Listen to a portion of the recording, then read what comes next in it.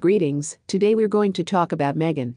It was recently reported online that Meghan Markle has been offered the lead role in the sequel to the 1992 cult movie with Kevin Costner and Whitney Houston, The Bodyguard.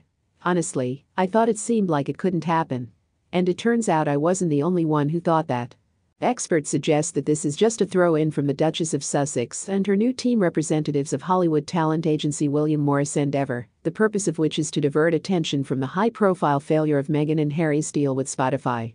It should be noted that this information first appeared on the pages of the Australian edition of New Idea, which publishes not always verified information.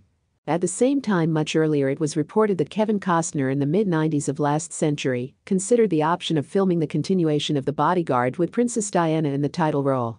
Kevin Costner himself first talked about this project in 2012, saying that, according to the script of the sequel, his hero was supposed to protect Princess Diana from stalkers and paparazzi, and then their cooperation would develop into a romantic relationship. The actor said that he, Diana, and the producers were passionate about the idea, and the first draft of the script was ready the day before the Princess of Wales died in a car crash on August 31, 1997. Costner recalled Diana asking during negotiations for her involvement in the project if they would have to kiss on screen. Later in 2019, Kevin Costner added that Sarah Ferguson played an important role in the project and negotiations with Diane. He told People magazine that it was Fergie who established the dialogue between him and Diane. "I'll be honest, I don't believe that information either.